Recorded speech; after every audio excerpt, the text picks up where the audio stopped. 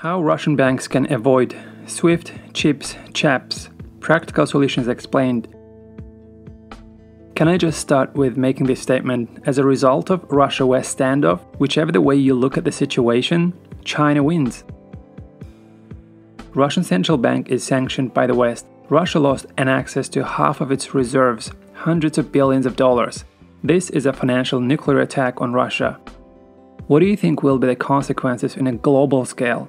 This is the beginning of a turning point for the United States dollar and a beginning of a new monetary order in which countries are far less interconnected through international bank accounts and reserves.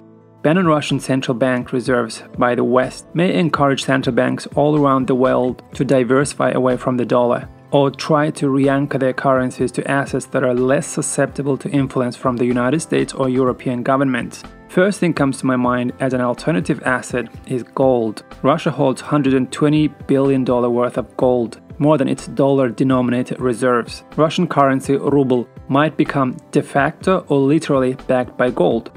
Same danger is true for the US dollar as a reserve currency. Sanctions on Russian central bank reserves is a weaponization of money. You only get to play the card once. China will make sure that it will get rid of the US dollar, euro, British pounds, or US treasuries from its reserves. This is a turning point in monetary history.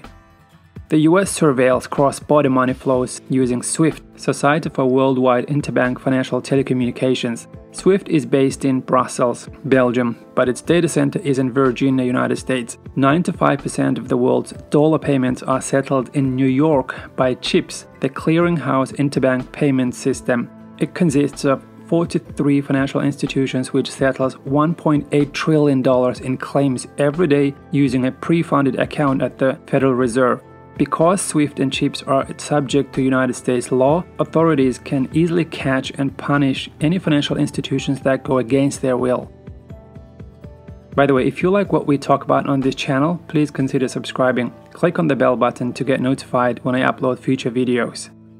Let's get back to our main subject: how Russian banks can avoid SWIFT in cross-border transactions. We've always heard about Russian central bank's vast reserves. Russia might have lost an access to half of its reserves based on mid-2021 data because of Western sanctions. Some of the Russian banks are cut off from SWIFT. Even though it's largely symbolic, they can't cut off all Russian banks. Russia doesn't need SWIFT inside Russia. Majority of Russian banks are connected to SBFS, Russian alternative to SWIFT. Russian central bank suggested to its European partners to join SBFS. I don't know if that's going to happen. Under these circumstances, how Russian banks can avoid SWIFT in international cross-border transactions? Is there any other system that provides financial messaging, clearing, and settlement services for cross-border transactions without the risk of exposing transaction information to the United States? That's a key point, not to expose the transaction information to the United States because of the sanctions. Quick answer is yes, there is one.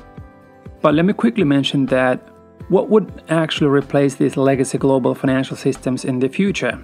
It's digital currencies, more likely central bank digital currencies. China is a pioneer in this field. Chinese government data shows that 261 million digital wallets had been opened and transactions totaled 87.6 billion yuan, the US equivalent of $13.9 billion, by the end of December 2021.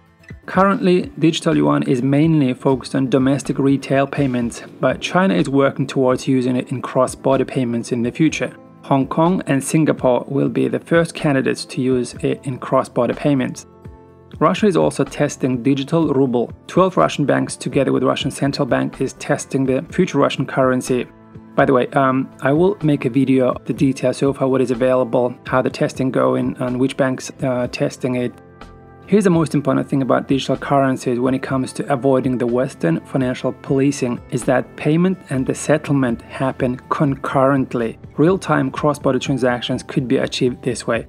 No doubt that when central bank digital currencies are launched, they will pick up a pace real quick as they offer quick and low-cost solution in both domestic retail sector and cross-border transactions. Before it's launched, though, it still needs to solve a few issues like currency sovereignty, foreign exchange management rules, anti-money laundering, and anti-terrorism financing. It might take another 2 to 5 years until we see central bank digital currencies start challenging current global financial structure. Until then, we will stick to currently available systems that still offers practical solution when it comes to avoiding the Western financial policing.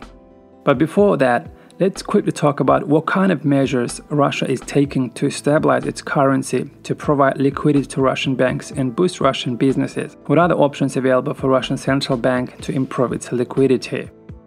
Here are some of those measures that have already been taken by Russian leaders. All IT companies won't pay tax on profit for the next 3 years. From 1st of March 2022, the Russian government abolished 20% VAT tax payment on gold purchases to prevent the Russian citizens hoarding foreign currencies. Instead, they want them to buy gold. Employees of IT companies will be able to receive preferential mortgages and will be free from compulsory army services. Tax preferences will be extended to developers of mobile applications and organizations involved in the implementation, installation, and testing of domestic IT solutions. The government will also expand the grant program for the creation of domestic IT solutions. Rules to get a job and residence permit for foreign IT specialists in Russia is simplified and made easier now. Russia will launch fourth and biggest capital amnesty program, this time the possibility of declaring cash and more detailed financial assets. In the past, Russia raised $35 billion with capital amnesty programs. Russian exporters are required to sell 80% of foreign exchange earnings starting from 1st of January 2022, so it's backdated. They must do so within 3 days of receiving the income. This is done to support the ruble's exchange rate. When a foreign currency is exchanged for rubles, its value increases. Russian companies are prohibited from lending to foreign partners in foreign currency. Russian citizens are not allowed to transfer more than $5,000 or equivalent abroad to non-residents from 43 countries that announced sanctions against Russia. Okay, now let's answer our main questions. It looks like there are two potential solutions available for Russia to stabilize ruble, provide liquidity to banks, and support Russian businesses with credit. Okay, here are the two options. The first one is currency swap with China. And the second option is start using CIPS, cross-border interbank payment system, for cross-border transactions. Let's start with currency swap with China. Russia's central bank and sovereign wealth fund probably own a combined $140 billion worth of Chinese bonds. The Bank of Russia could hold $80 billion of yuan debt, while the Russian National Wealth Fund is estimated to own yuan equivalent to $60 billion.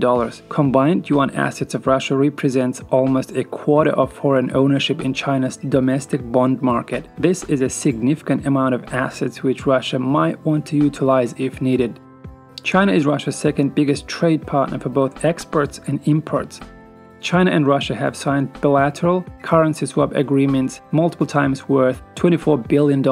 Two countries are working on the settlement system in their home currencies to speed up the de-dollarization and internationalization of the ruble and yuan. In 2020, 17.5% of the trade between the two countries was settled by yuan, an improvement from the 3.1% in 2014. Financial messaging, clearing and settlement services in yuan between two countries without using SWIFT are executed through Industrial and Commercial Bank of China, which has an office in Moscow, and one of the Russian banks which is a direct participant of CIPS, China's alternative to SWIFT and CHAPS. The People's Bank of China branch in Qingdao facilitates a ruble loan using the swap, with the Bank of China lending a local firm rubles so it could import Russian goods. The second option, Russia's best option to avoid SWIFT, CHIPS, CHAPS and others, is to start using CIPS for cross-border transactions and avoid sanctions. Here is a quick information about CIPS. CIPS serves financial institutions in the cross-border yuan and offshore yuan businesses. CIPS now has 75 direct participants, which offers its own direct communication line between financial organizations. Direct participants can settle cross-border payments without using SWIFT or CHIPS clearinghouse payment settlement system. CIPS can serve as a messaging system without the risk of exposing transaction information to the United States. This is the key. CIPS provides messaging, clearing and settlement services for cross-border transactions for those 75 direct participants. For other thousands of indirect participants cross-border transactions, CIPS use SWIFT for messaging. CIPS processed around 40 trillion yuan, $12.68 trillion US dollars in 2021, a 75% increase from a year ago. 1,280 financial institutions in 103 countries and regions have connected to the system. They include 30 banks in Japan, 23 banks in Russia, and 31 banks from African nations, receiving yuan funds via infrastructure project under Beijing's Belt and Road Initiative. CIPS counts several foreign banks as shareholders, including HSBC, Standard Chartered, the Bank of East Asia, DBS Bank, Citibank, Australia and New Zealand Banking Group, and BNP Paribas of France, according to data on CHAPS, and information provided that uses official company registration sources. This is all from me today. In my next video, we can talk about central bank digital currencies, for example, China's central bank digital currency, e-yuan, and use of stablecoins for cross-border transactions. If you haven't subscribed yet, please consider subscribing to get notified when I upload the videos. Till next time, bye for now.